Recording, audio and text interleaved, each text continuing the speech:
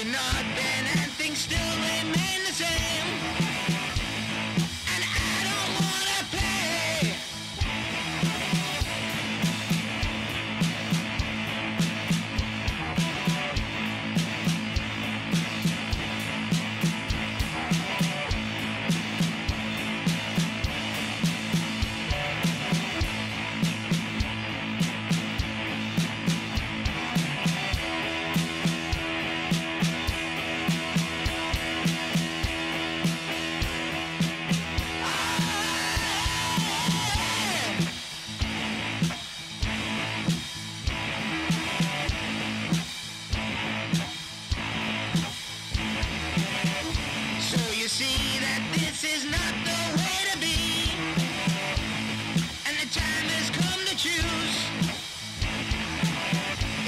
Comes down to a fight between you and me, then you are doomed to lose.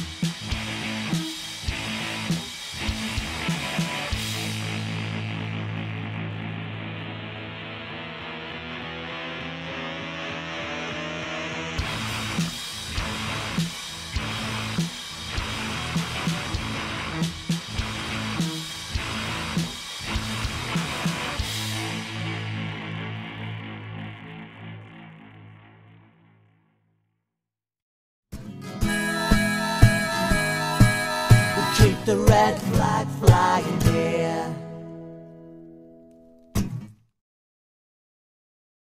Hello and welcome to Socialist Think Tank. Today I am here with Tina McKay. Hello, Tina. Hi, Paul. How are you? I'm absolutely fine. So we'll just go straight into the big question. What is socialism to you?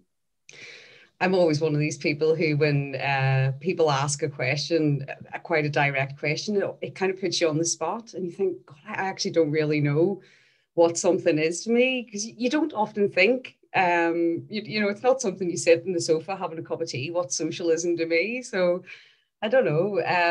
I think really it's more, sometimes people will say it's about, you know, political and economic theory, and they want to go on about talking about, you know, some academic book that they've read. But for me, it's more about community. It's about the kind of life that that you want to live, that you want to see around you in the community, the kind of things that make life better for everybody. I think for me, it's more about, where do you see society? Where do you see the people that you live with, the family that you've got, the environment that you live in?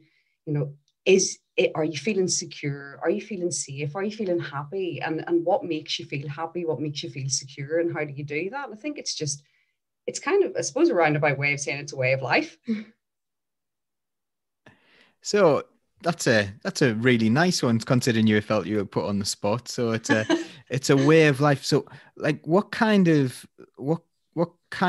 life do you think, what would be the difference, I suppose, between like a non-socialist life and a socialist life, do you think?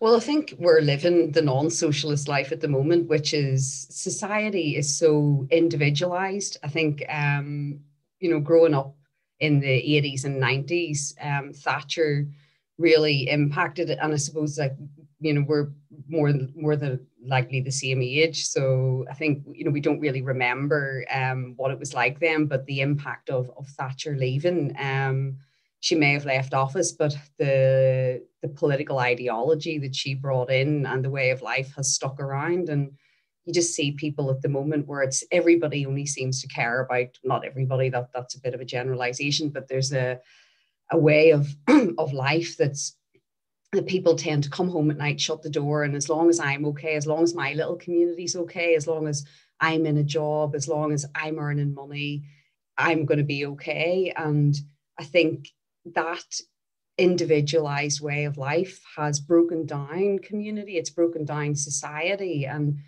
we don't consider how what impacts us impacts everybody else. So for me, it's the entire opposite of what we want. And the institutions that we have, the public services that we have, our schools, our hospital, everything like that, all depends on the sort of on the politics. I mean, it is about politics. It's, you know, it's, I think I tend to not say, you know, these things out loud enough. People will say I probably say it too much, but it is political. It's, you know, it is social, it is political, it's all interlinked. So for me, I want to see more community, more working together, our public services being funded by the state and providing for all, and everybody should have access to a home, everybody should have access to an education, everybody should have access to health. And when we have a society that provides that, we have a happier, healthy, more economically stable, a safer, you know, society. And I just think that we don't have that at the moment, and in particularly at the moment in the pandemic, we're able to see how little there is within the fabric of society. We are seeing elements of communities coming out and supporting each other, but our health service is absolutely unable to cope at the moment.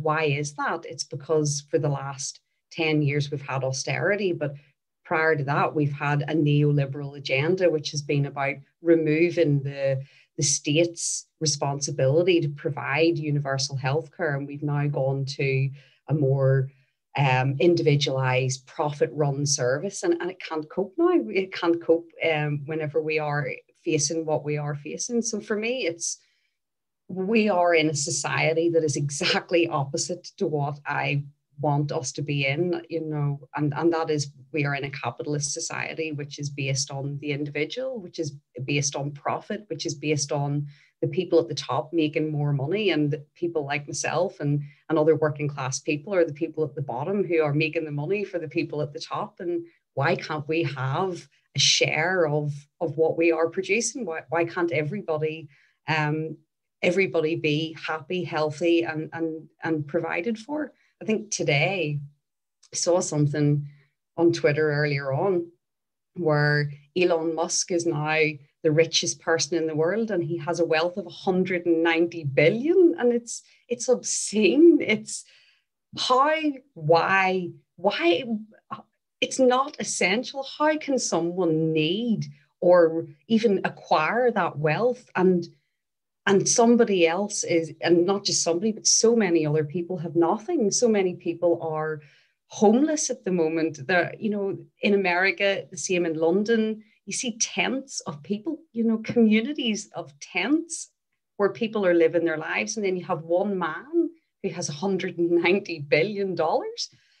It just doesn't compute. It's obscene. It's just unacceptable. And I just don't know why more people aren't angry about that, because how can, I said again, how can someone have 190 billion pounds and you have countries that probably don't even have access to that wealth? It's just obscene. It's obscene. It just, no, it's not the way society should be. And that's what we were taught. I can remember being taught, you know, that if you work hard enough, you'll get a good job and you'll get money and you'll be successful. So success was always measured on what you were going to earn, the job that you would get. And I can remember, you know, I remember thinking to myself growing up, oh yeah, I want to get a really good job and I want to have a really big house. And then you get older, and aside from the fact that, you know, it's an obscene sort of way of wanting to live, you kind of think on a more practical level, no, I don't want that. But it's just more, you know, I've always been told if you work, you know, like I say, if you work hard enough, you know, you will achieve, but effort doesn't equal outcome. We know that, you know, you can work really, really hard and never get to get a really good job or earn a lot of money. Does that mean that you're not working as hard as, I wouldn't even say Elon Musk works hard, because he's not working. It's the people beneath him that are working. But would you say that, he's been a success? Would you say that society has enabled him to make all that money? Yes, society has enabled it, but it wasn't his effort that enabled it. And I think everything is just upside down. I'm struggling with that really, but that kind of, it almost infuriated me, but at the same time it's just ridiculous. Elon Musk to me is almost like he does the sort of things that like a small time supervillain might do. It's like, I'll put a car in space, or that kind of weird thing. But it's someone who is so disconnected from what's going on in not only in his country but around the world, where we are seeing abject poverty. You hear this all the time, this mantra here, oh, we're the 6th or 5th richest nation and all this, and then you look around and you see so many people that have nothing, and you think, how can that be? And he's busy going on, oh yeah, I'm going to stick a car in space, but yet, there's so many people that, imagine what you could do with 190 billion, how you could, make things better. But it shouldn't even be about one individual using their wealth to make it better. The system itself should be designed to that nobody can make that kind of money, but at the other end, that nobody should have nothing. It's just obscene, and just completely detached from reality. But that's the 1% for you, and even worse, they don't care. That's what's even worse about it, and that's what capitalism, that's what the ideology of the profit over people creates, is that they believe they are entitled to that, and it's your fault if you haven't got that somehow. It's you're to blame if you haven't achieved. You're to blame if you haven't got a good job.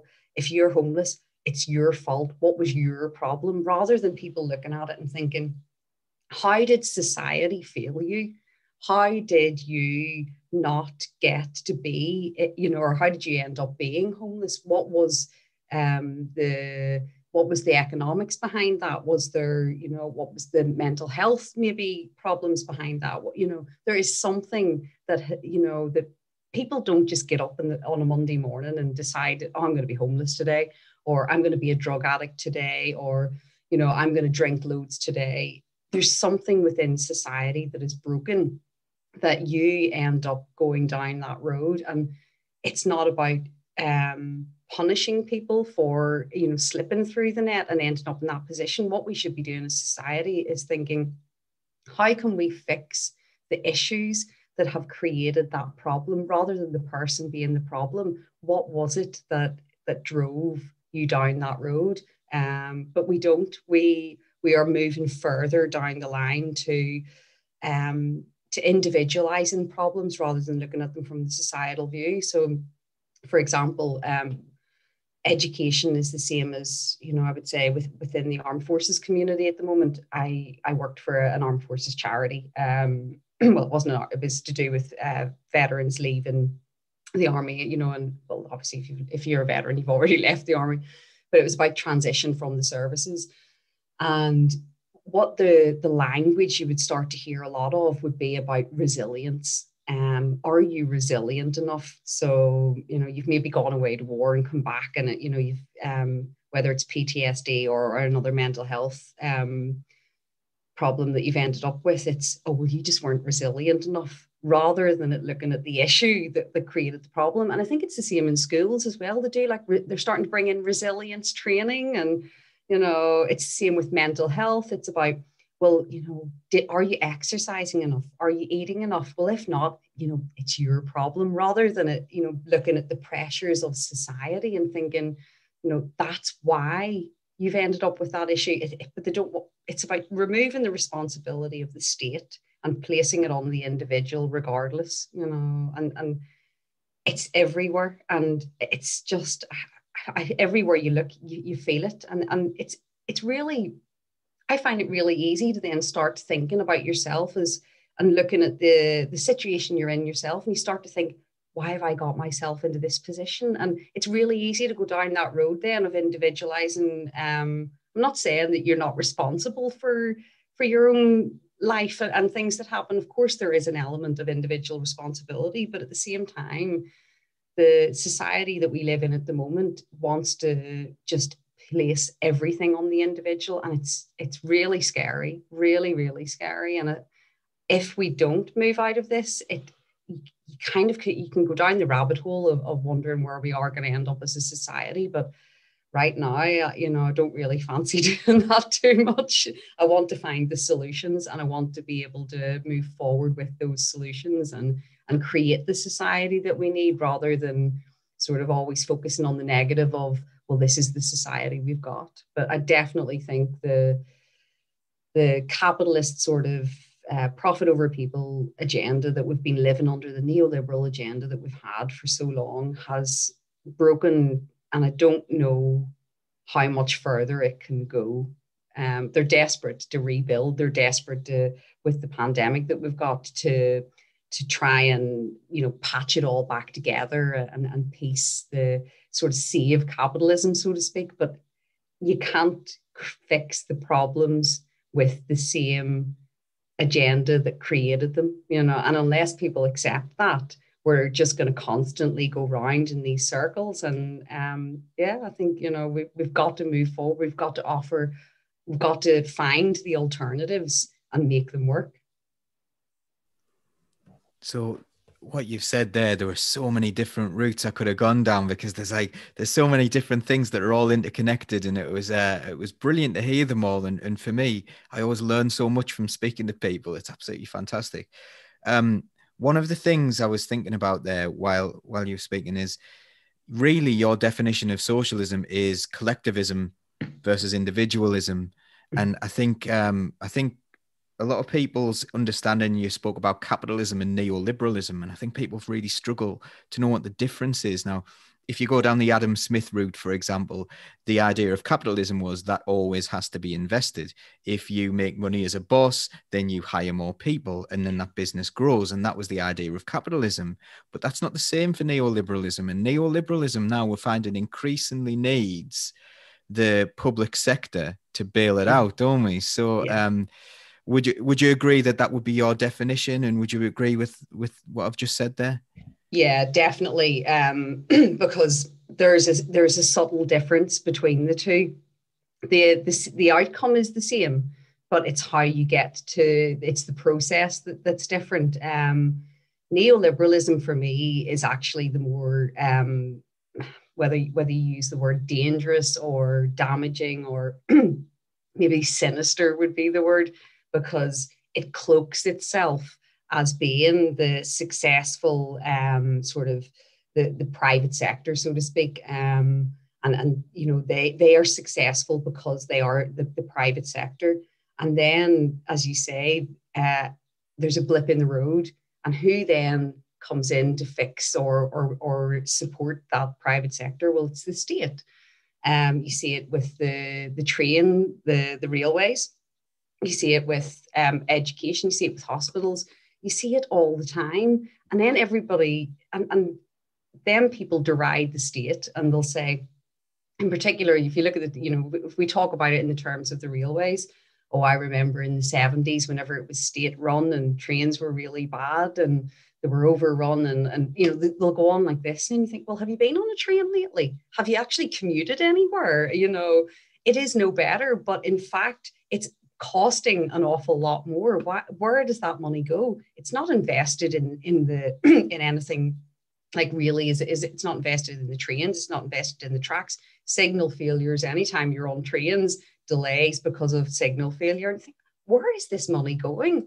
So they feel the state comes in, bails it out, and then, depending on who the government are, they sell it back to, or they re-privatize it, so to speak, at such a low cost, but at a huge cost to the public, at a huge cost to the taxpayer. And it happens time and time and time again. And at what stage are we going to realize, hang on a minute, why can't the state manage these things? Why do we have to sell it off? And that's, in terms of what Jeremy Corbyn, when he was leader of the Labour Party, was offering to the public.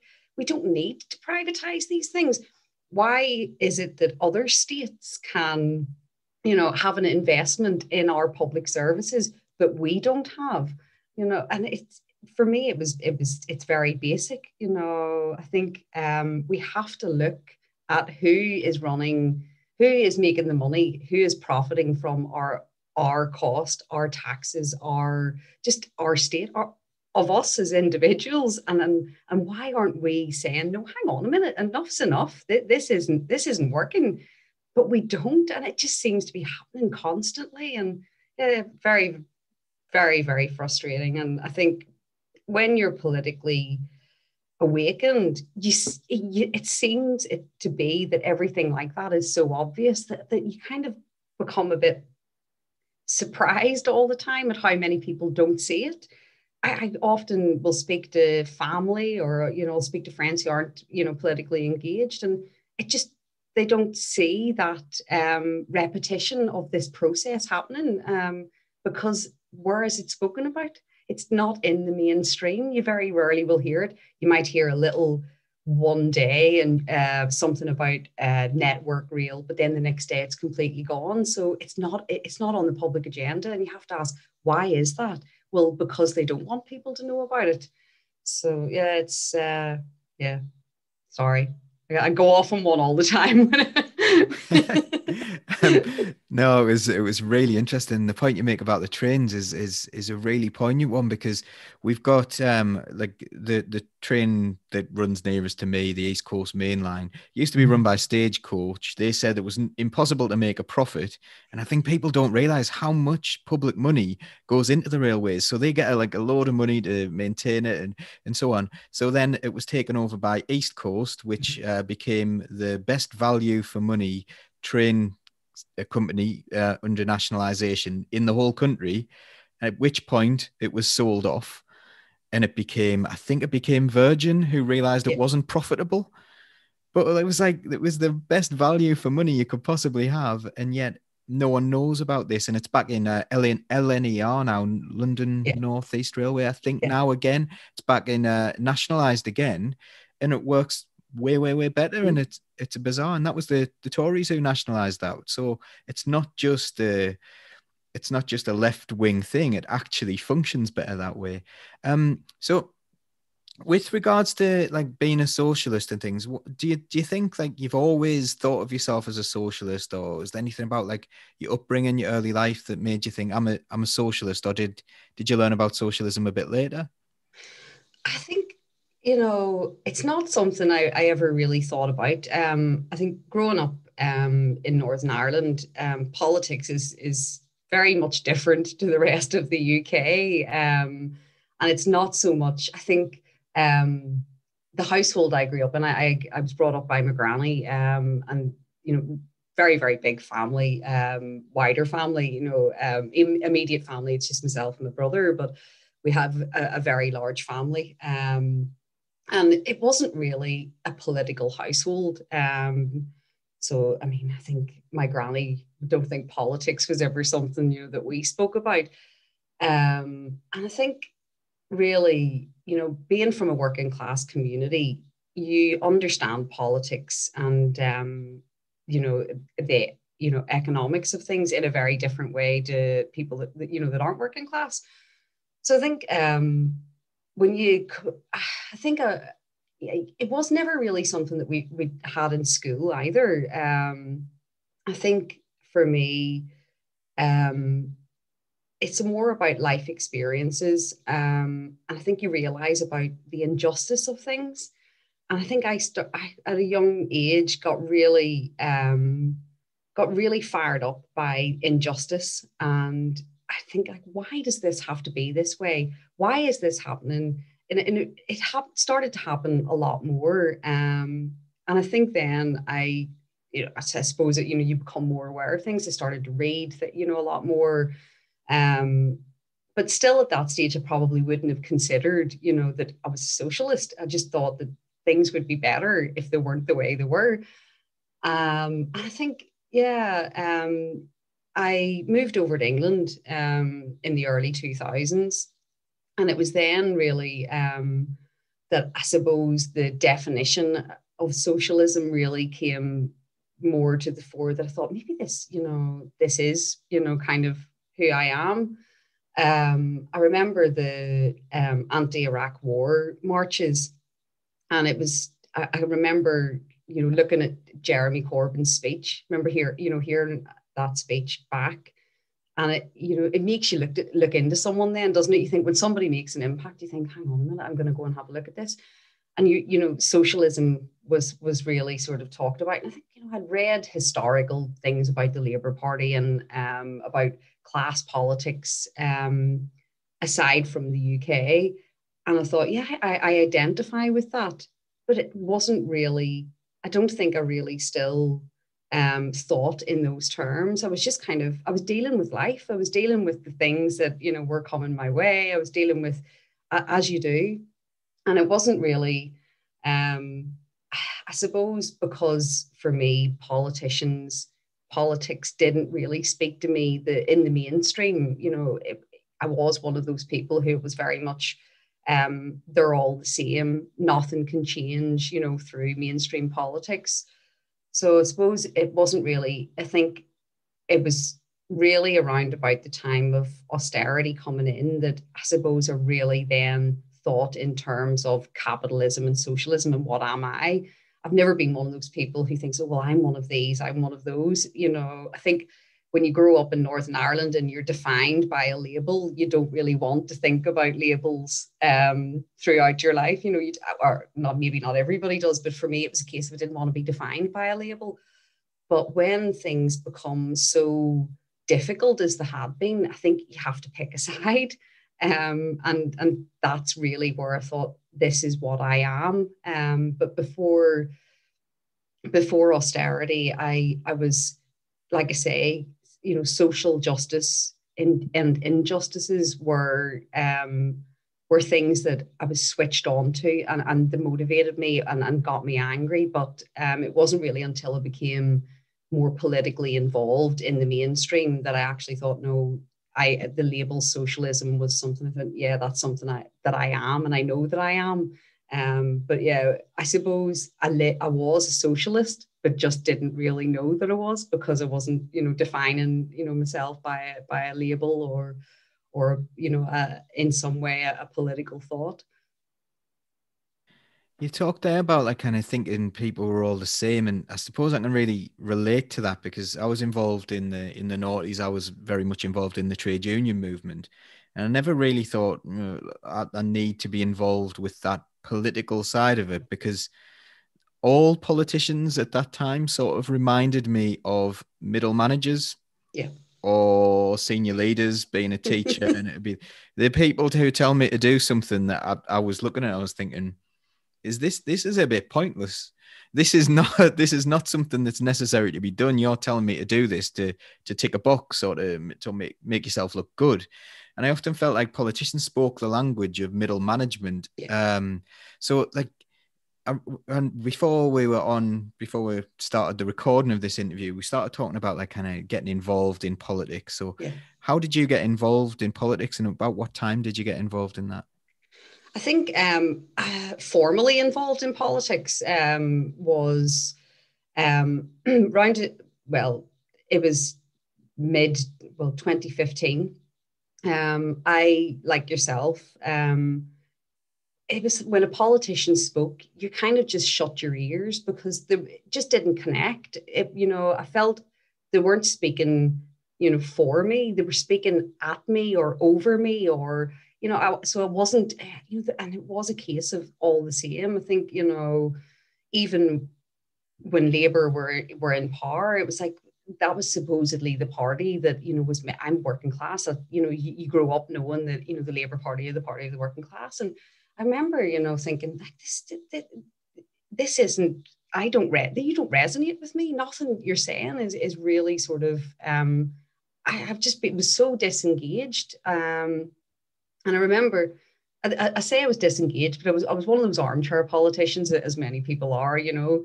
BBC Question Time hadn't quite, you know, put me over the edge at that stage. So I was still watching it, and, you know, and I was getting quite frustrated and animated. And, you know, that was, you know, where my level was at, because I kind of thought to myself, well, I'm not going to be able to change anything, you know, how, because politics is so far from me. And I think you feel so disengaged, you feel powerless. So I kind of didn't really feel that there was anything that I could bring to the table.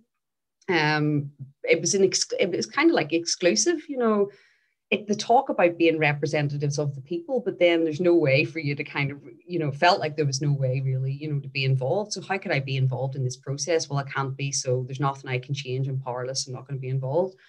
But yet, as I say, you still get frustrated. You're still, you know, angry about the situations. You're still being engaged. So I'd watch Question Time. I'd be, you know, watching elections, and I loved watching the possibility of change. You know, it's any election night. It's a case of what's going to happen. Is there going to be a significant change? Are we going to see, you know, things, you know, a real difference being made, or the possibility? It was always about the possibility of something. And I remember the 2015 general election, and I think it was significant because there was the projections that Labour were going to win. And I think because the coalition had been so damaging, and, you know, austerity had been so, the start of austerity had been really, really bad. And I thought, there's going to be a massive change here.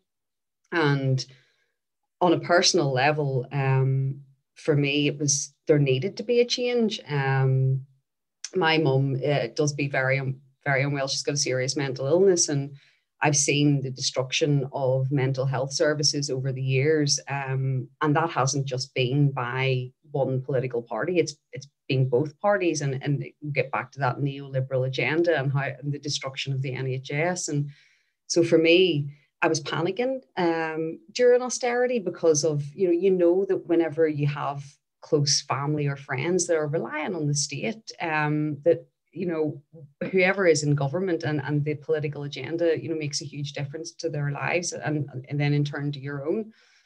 So I thought, you know, this is going to be a moment of hope. So as per usual, sat up all night watching things unfold. And God, I remember it, like, I think it was about 4 a.m. when Ed Balls lost his seat. And I may be very different political persuasion to Ed Balls, but you knew that something big was happening when that happened. And I thought, oh my God, you know, is this going to be, that this is surely not going to be, you know, anything good. And I think, you know, it was probably about 6:30 when they declared that, you know, it was a Tory majority. And I just, honest to God, it felt like, you know, I'd been winded. I remember, like, it was like everything had been ripped out of your soul. I thought, oh, Jesus Christ, what is going to happen now? And I really did panic. I thought, oh my God, you know, it was really bad under the coalition. What the hell is it going to be like under the Tories with a majority? And I thought, shit, you know, what am I going to do? And I kind of thought, well, what can I do? And I thought, well, you know, there's only one thing to do. You've kind of got to be part of some sort of fight back, you know, for our communities, for the working class, you know, what can I do? Well, I'll join the Labour Party. So I was like, yep. So 10 o'clock, I remember 10 o'clock the morning after, no sleep, phoned up, joined the Labour Party, and was kind of, you know, thought, you can either be that person who sits continuing watching through the television and getting really annoyed, or you can try and be involved and try and fight back. So yeah, joined the Labour Party and thought, let's get cracking. And then obviously then, I think it was a few months later, it was September, that Jeremy Corbyn then became the Labour Party leader. And I remember I lived in Catterick at the time, and there was I'd been involved in the phoning for Jeremy to become leader, but there was a rally going to be in Newcastle, and I thought there was an opportunity to be a steward, and I thought, I have to get to that. I need to go and see this for myself. So I drove up to Newcastle. in what was possibly one of the worst nights to drive on the A19. Don't know how I survived anyway. Aquaplane and all sorts. I thought Jeremy Corbyn's going to kill me, you know, quite literally. I'm going to die driving to, you know, to hear a political speaker. I was like, how sad would that be, you know, that on my obituary, you know, how did she die? Well, she was driving to a political meeting. Oh, yeah, you know. But I remember getting there, and it was just, you know, hearing just someone speak in, you know, lay speak. Basically wasn't the managerial type, but, you know, all the other the people at the leadership, you know, in those hustings all sounded the same. They were like one homogenous kind of voice of, you know, what do we think people need to hear? And then Jeremy just spoke about how things were and how we could change them, and how we as people, you know, could be part of that. We had the power. And I thought, that's it, you know, that, you know, this is, you know, really significant. And I felt for the first time that politics actually was reaching outwards and bringing people in, and it was being representational. It was giving us a voice, and we could actually be part of something. So I think we moved to Colchester in 2016, and I remember thinking to myself, you know, you kind of research, don't you, when you're going to move? It's like, oh, what's the CLP like? Oh, it's quadrupled in size. This is going to be amazing, you know. And I think at that stage, I still hadn't even in any way thought that I was going to do anything sort of significant. I was just wanted to be part of building things within a community. I wanted to empower communities. I wanted communities to empower themselves. It's just the notion that we could actually build and make our communities better, make our lives better, make just everything, the hope that was there, the hope of change, of rebuilding. It was so significant. It really seeped into every sort of part of your sort of thinking. And at that stage still wasn't thinking I was going to do anything. And then the 2017 election came. And I remember I actually put a bet on the 2017 election and put a bet on for a hung parliament. So, you know, all our efforts actually financially gave me a bit of a win there as well. And I actually got laughed at when I went into the bookies to place the bet. The guy behind the counter laughed at me. And I remember saying to him, I was like, you'll be laughing on the other side of your cheek when I come in for my money, thinking, God, I better. And I collected my money from the same place as well. It deliberately went back, and it was a good feeling.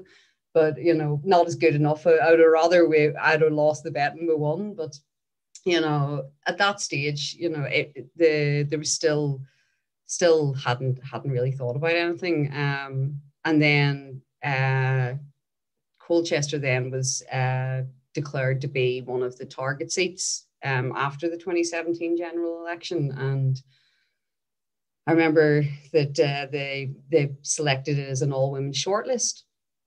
And I still hadn't really thought about it. And then I knew coming up to the deadline for the application that that the people standing, there was no left wing, no socialist person from RCLP that was standing for the position. I thought, no way. I was like, you know, somebody has got to fly the flag for socialism. Somebody has got to stand who believes in, you know, the agenda, who believes in socialism, who believes in what Jeremy is talking about, who, you know, somebody's got to do that. Whether you win or not, somebody's at least got to stand and represent. And I remember the morning of and I hadn't thought at any stage that I was going to, you know, succeed in kind of being the candidate. It was just, it wasn't something I'd thought about.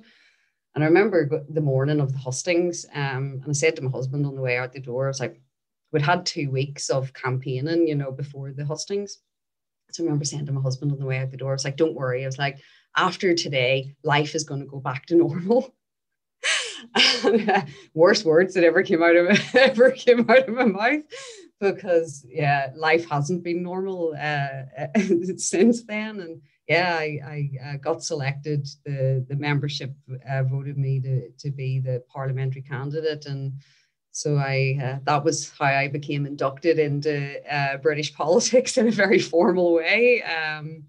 But I think, you know, the beauty of the Labour Party, and there's a lot that's lovely about it, but there's an awful lot that isn't, is that whoever you are, wherever you come from, you can have an opportunity to be a representative of your community. And it doesn't matter if you've never stood in a formal role. It doesn't matter, you know, there is no discrimination about that. And I think that it's just absolutely fantastic that regardless of who you are, that you can stand to represent, you know, your community. And it's been a very interesting, short-lived few years of my political career, but it's certainly something that, you know, it's going to be something that I'm sure I'll look back on in time and think, wow, you know, I did that, and that politics can be accessible when you think it can't be. It was a surprise, but it's certainly been an interesting way into politics and a way out as well. So I remember all those times you were talking about from 2015 onwards. I was a member of the Labour Party, and from 2014 I joined because I was just thinking, oh God, this is desperate. You know, I saw I joined after the controls on immigration mugs. I was like, we can't be having this. We can't be borrowing, you know, the far right rhetoric. We can't be doing that. And I'd been involved in trade union campaigns against the BNP and what have you. And I could see the same language seeping across. And I'm a bit kind of concerned sometimes now as well, because I don't think we ever gain votes from borrowing from the far right. But I remember the enthusiasm of 2015 and that infectious enthusiasm, and then the awful attacks for a couple of years, and then the enthusiasm when they were kind of like, oh, Jeremy Corbyn isn't all these evil things they're saying about him. And then they were like, oh no, he nearly won. And then they had 2 years of, no, he really, really is those evil things that we made up about him. He really is. Like, that really happened. And then, you know, that really took hold. And I think it's really strange now, the way people say, look, Jeremy Corbyn was a problem on the doors in 2019. You're like, but they don't take any responsibility for the part they played in him becoming a problem on the doors. Like, I accept a lot of people didn't like him in the end. But, you know, if you keep on saying someone's horrible, eventually someone's going to stick. But like, how did it feel like kind of standing in 2019 for a parliamentary seat after having such like this upbeat, this really, really powerful, hopeful movement? And in the end, I thought it just felt almost attritional. Like it was a backs to the wall, rear guard, everyone like acting as if we were this awful bad guy kind of Brexit stopping machine. Where how did it feel like, you know, 2019? Oh, I mean, I loved it. I mean, I think you can kind of gather that, you know, I do like a bit of a conversation. So I do love talking about politics, but not just about politics, because I think that's where the limits it. I love talking to people and hearing from them, you know, listening to what their experiences are and how they want to change things and how they want their communities to change. And for me, I believed and I still do believe in what we were offering. And I knew 100% with my heart that that was going to make a significant difference for the better for people's lives and our communities. And for me, that was no problem. So I loved the challenge when someone said, you know, something negative, because if you really believe in what you're offering, it doesn't matter what that negativity is, that, you know, you can deal with it. And I think for me, I mean, the campaign was so vibrant. We had so many people involved and hyped up and really involved in it that, you know, it was really enjoyable. But, you know, in the back of your mind, I mean, I knew that we weren't going to win the seat, but, you know, you don't mobilize volunteers by saying, look, we're not going to win, but we're still going to go out the doors here. You know, the idea is that, you know, you for me, it was about a case of when we lose, because we weren't going to win. Brexit was the significant thing. But you know, when you lose, what you want is for people to have felt that they absolutely know in their heart that they did everything that they could to win. And that's much better than kind of half-heartedly doing something and then being left with the thought of, damn it, maybe if we tried, you know. So you want to know it's better to have tried and failed than never to have tried at all. So we gave it our all. We absolutely gave it everything. And I loved every minute of it, even the really challenging times. But it was heartbreaking at times to hear, especially from communities that you knew that our message really, you know, should have been resonating with. And you knew that what we were offering was really, really good. But you would often get, look, it doesn't matter about the NHS. We just want Brexit done. Or, you know, if someone said something, you know, about Jeremy, you know, for me, it was a case of having met Jeremy and knowing the person that he is, was so heartbreaking. For you'd almost be able to tell what newspaper somebody had read, or, you know, what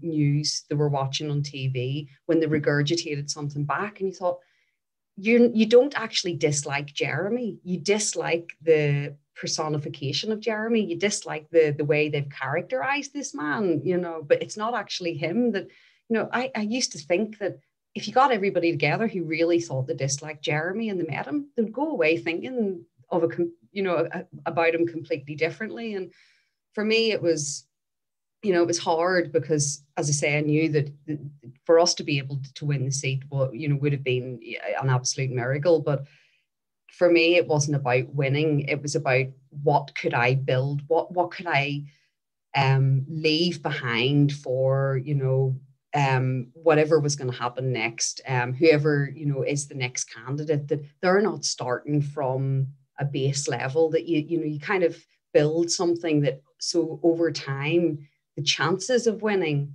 get, you know, more and more and more, you know, likely. But it's not just about sort of, you know, the state of how you've left things. It's the political message does have a huge impact on your chances. So if we didn't have Brexit, the chances of us winning were probably really significant. You know, I would say without Brexit, we really would have given, you know, the Conservatives, you know, a much better run for their money. But something as significant as Brexit, that had such huge support, it also had a lot of people that didn't support it, but it was a lot of the support for Brexit was for a hard Brexit. So it didn't matter what we were really talking about. And that was the heartbreaking thing, that, you know, it was just always this one thing. And it just, yeah, I think for me, that was the thing. When you feel and believe that you've got the answers to the problems that your community faces, but they're ignoring that for something that's actually going to cause potentially, you know, more harm to your community, that's when you go home at night and you think, how can I change this? How can I get through that barrier? And yeah, just accepting that you've just got to keep trying to push, but know that the outcome isn't maybe going to be the outcome that you want. So I'm often reminded of I went to TUC Congress in 2011. I was talking young. I wasn't actually young. My trade union defined me as young then for some reason. I was like 29. But that is young, shush. Well, yeah. But on the scale of being considered a young member. But anyway, so I went there then, and we got into a little bit of a battle with what was then the NUT, because they'd put this thing saying, can we reform Ofsted? And our argument was, you don't want the Tories reforming Ofsted. You know, you don't want to give them carte blanche to do something terrible. Mm-hmm. And I think that's what we're seeing now with Brexit. Like I wasn't particularly, I was like, okay, yeah, I would have preferred to remain, but actually Brexit can be fine. You could make it successful, but I just don't want them to do it, mm-hmm. because they're going to do this damage. Yeah. And you can see what they're doing with that. You can see that they're making it for big business, that you know, that it's going to be easier to dodge tax and all these things. And you just think, oh no, you know, could we have not just had a go at that? I think we could have done a lot better job and done something for people. Yeah, definitely. I mean, I don't know if you know, today it's the first of what we've expected, where a Conservative MP has said that, you know, now that we're out of the EU, we should get rid of the working time directive, and you just know that it's not necessarily about, you know, the big businesses dodging tax. It's about how many hours are you going to be working, you know, what's your pay packet going to be, you know, and these are the things. What are there? It's just going to be a complete bonfire of rights, you know, of workers' rights, but not even workers' rights. It's going to be a bonfire of absolutely everything. And yeah, I mean, that was my message on the door as well, was that, you know, Brexit's happening, but, you know, at least we will make it better for the people. But because of the damage that the change in policy did from 2017 to 2019. And I hold Keir Starmer significantly responsible for that, because he was the person who was driving behind that. And we now, you know, are left wondering whether, was it ever really about Brexit at all, you know, and was the agenda, you know, clearly about something else, which they have achieved. And, you know, to significantly change that, we became untrusted.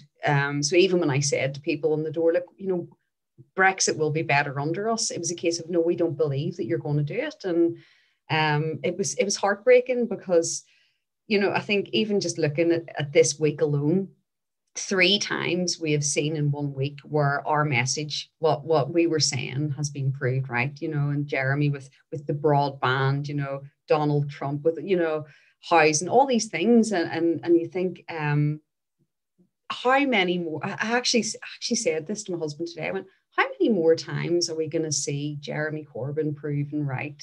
And it's not something, I don't say that as a gloat. I don't say that as a, you know, where we're right and you were wrong. It's more coming from a place of frustration, because for him to be proven right, we're not in a good place, because, you know, if there wasn't something wrong, we wouldn't be sitting going, yeah, but we had the answers. And like I say, it's not about gloating. It's just about, it's that frustration of knowing things could just be so much better. I absolutely agree with you there. So we're going to move on to the very last bit, and we're going to make it quite short, because I've really enjoyed this conversation, and I've been so interested in the different things that we've kind of slightly overrun, but that's absolutely brilliant. That's always a good sign. So I was just going to ask, what sort of vision for the future do you have? How do we build this like kind of socialist society? You know, would it be a better society if we had socialism, and how do we get there? Without a doubt, it would be a better society. You know, for me, I look at things like public services. So one of the greatest, sorry to, you know, go back though, when you mention about socialism, people who don't necessarily understand, or, you know, they've heard it being used as a sort of slanderous word, panic whenever we talk about socialism. And, you know, I'll often talk about the NHS, people saying, oh, but socialism never works. And you think, well, hang on a minute, look at your schools, look at, you know, your health service. And, you know, for me, life would be so much better, because our public services would be better. Our standard of living would be so much better, and we would all be better. Socialism isn't about one person doing better. Socialism is about bringing everybody else forward, about helping everybody. As Jeremy used to say, it's so true. And, you know, it really is, that nobody would be left behind, because socialism doesn't leave anybody behind. Socialism, you know, brings us all forward. And I think, how do we get there? Well, I think, you know, it's not necessarily, and I think that, you know, this has been the problem that we've had over the last few years, is that we've looked top down for socialism. We've looked, you know, to Jeremy, we've looked for a leader to lead us, you know, on this, like, you know, down the yellow brick road, and we'll find socialism at the end of it. But, you know, what we found there was that, you know, we had the cherry on the cake before the cake was baked. And we will only get to socialism if we organize ourselves in our communities, in, you know, our societies. Doesn't necessarily have to be in the Labour Party. Organising and community work goes on outside the Labour Party. And what we have to do is, I think a big part of it though is about political education. And there used to be so much of that. Trade unions used to be, you know, much more vibrant, used to be, you know, much more engaged, and, you know, the majority of working class people, you know, were in trade union. And So we've lost that connection between what drives working class politics. So I think what we need to do is have a balance of, we need to have that political education, but we need to be organizing ourselves. We have the power. And, to go back to, I know, I'm going back again to Jeremy, but we are the many. We do have the power to change things, but, and that's why divide and rule works so well, because they know we have the power. They know that, if we only realize what we can have, that we can get it. And I think we need to look to other countries where, the organizing has created the drive and the structure and the confidence within the communities. So, if you look at Bolivia, where you see what happened when they removed their socialist leader, socialism didn't just die. The communities, because they were so organized through their trade unions and through community organizing, that's where you find that it didn't matter that they removed the leader, because they had built the structure to be able to maintain itself whenever the leader goes. When you look at what's happened here, the leader is gone and we've all just kind of been left in disarray. So what we need to do is learn from that. We've got to organize ourselves. And community organizing was something that I championed as well whenever I was a parliamentary candidate. I believe that Jeremy had that right idea. What we need to do is not necessarily do it through that bureaucratic Labour Party system. We need to do that ourselves, and we have to engage people, wherever you are, whatever space you're in, whoever you're with. Talk about politics, talk about how we can change things, bring people with us. And the strength in numbers, the more people you talk about, the more people you engage, the more people you organize, the bigger your chances are of changing things. So I think for me, when the election ended, it was, I won't deny, I was, in a very dark place where you think there is no hope and you think everything's gone. The hope of those years is gone. You just want to give up, but you can't. Socialists don't give up. We fight on, because we know that at the end of that battle, it may be, and you may fight many, many, many battles, but at the end of that is a better way. And I think we just have to keep bringing people with us, and not thinking that the next battle is going to be success, because you're always going to be having those battles. It's just that we have to not consider each defeat as being that final defeat. And I suppose it's one of the great socialists that that we all sort of look to is Tony Benn, and what he does say is there is no final victory and there is no final defeat. You do have to keep fighting. It is going to be a battle, but you've just got to believe that at the end of it, we are going to achieve the society that we're striving to achieve. So don't give up, keep the hope, and just keep organizing, and we will get there. With people like you on our side, we will. Thank you so much, Tina. You've been absolutely incredible. I've thoroughly enjoyed that. So thanks from Socialist Think Tank, and I'm sure we'll be hearing from you again. Oh, well, thanks for having me on, Paul. Cheers. Keep the red flag flying here.